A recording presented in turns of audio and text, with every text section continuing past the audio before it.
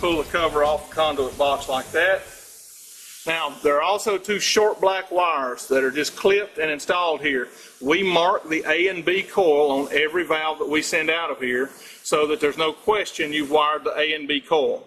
That is the hot wires that will be coming from our handle to power the valve, the coil A and coil B. We mark those. It doesn't matter whether you wire A and B. The only difference is which handle's going to, or which button is going to be working up and which button is going to be working down.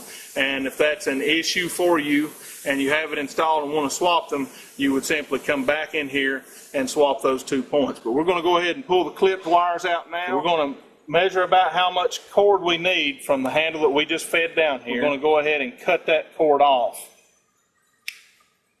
These two switches are independent hot switches, and for that reason we have to tie together the brown and white wire, and I've gone ahead and trimmed those back. The green wire will go to one of our coils in this valve, and the blue wire will go to the other coil. Now this is outlined in your instructions. You have a orange, a black, and a red wire that will not be used on this handle. You've got some butt connectors included in your kit.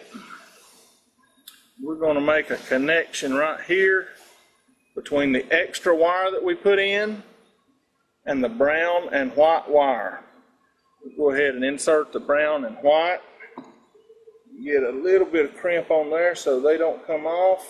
We'll insert that extra wire into the other end of our butt connector. I'm using a black wire. I typically try to use red or black one if I'm running a hot wire that's just 12 volts power. Go ahead and crimp that. We want to go ahead and pull some of this slack back out. Before we get it all pressed down in, we want to put the green and the blue into the two respective coil locations on the valve. I have to do those one at a time here. Insert them in. Go ahead and tighten that down. Get the green one installed. I will install the blue on the other coil. Now at this point, you can go ahead and clip the orange, red, and black that we're not using. Try to get that flattened down in the conduit box the best that we can. And we'll go ahead and reinstall the cover on our conduit box. With the valve cover secured, I now have the extra wire that we've added in here to get my power from over at the fuse box. So I'm going to need the fusible link out of my kit. I'm going to need to locate the fuse box. What we've got to do to begin the electrical installation is locate our 12 volt power source. We want to locate a wire that has 12 volts DC when the tractor switch is in the on position. Doesn't have to be a wire that's only hot when it's in the on position, but basically that means your handle doesn't have any power on it whenever the tractor's turned off. So it's ideal if we can locate one. Once you've located the tractor fuse box, you need to remove it and get to the wires behind the fuse box. They're normally relatively easy to access. Some are a little tighter than others. On the Kubotas, you can almost always count on using one of the red wires with a white stripe. I've got our meter set up here to read DC volts, and the tractor switch is off just to verify what we have. I'm locating a grounded place. Now these tractors have a ground lug that you can get a good contact on. You may have to scratch a spot on the tractor chassis and try this, but you want to test a wire using your leads. And you can see with the tractor switch off, I have no voltage on this line. Let's go ahead and see if that's different with the switch on. I'm still on the same wire. I'm on tractor ground and I've got 12 volts, 12.6 volts DC, so this is ideal. We'll use this red wire with the white stripe. We'll shut the power back off. We're going to use a side-by-side splice connector to make this connection.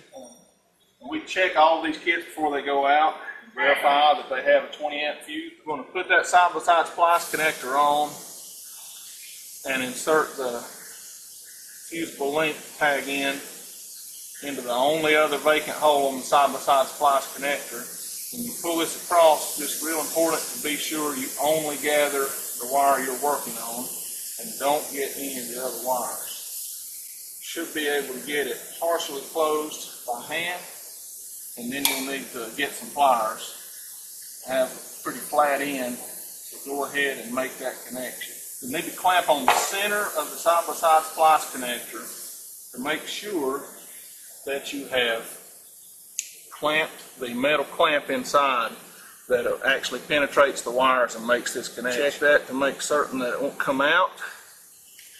Clamp connector is locked.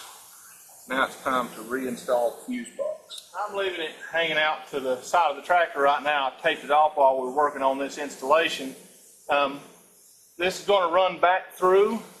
I want to make sure that you pull enough of that black wire over here that you can leave this fusible link laying right here. You can put it up on the inside of your wires to operate, but you want to be able to get to this fusible link so that you can check the fuse.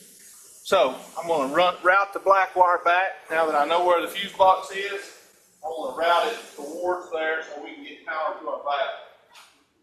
You want to be certain to avoid moving parts the best that you can so that you get long life out of the wire. And as with everything else, we want to tie these wires off as we go, keep them as protected as we can. I'm going to go ahead and secure my power wire over here. And when we're finished, we'll go back and clip any of the ties that we put on.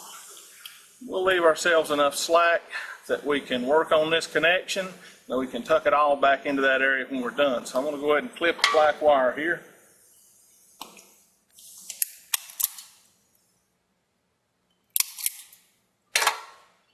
Those two ends exposed, I'll go ahead and, this connection's a little easier to get to. It's better to do it this way anyway. We'll get both ends into our butt connector and then crimp it.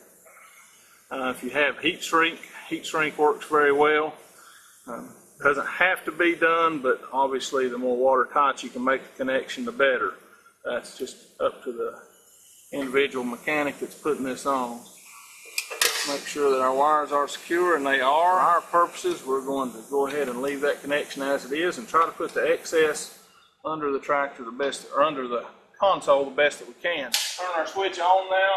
You should be able to hear the valves click, so we know that our valve is working properly. One button for one button for the other. Be sure to go back over in your mind if you've tightened all of the fitting and make a complete check for one touch kit before putting it on in a pack and trying.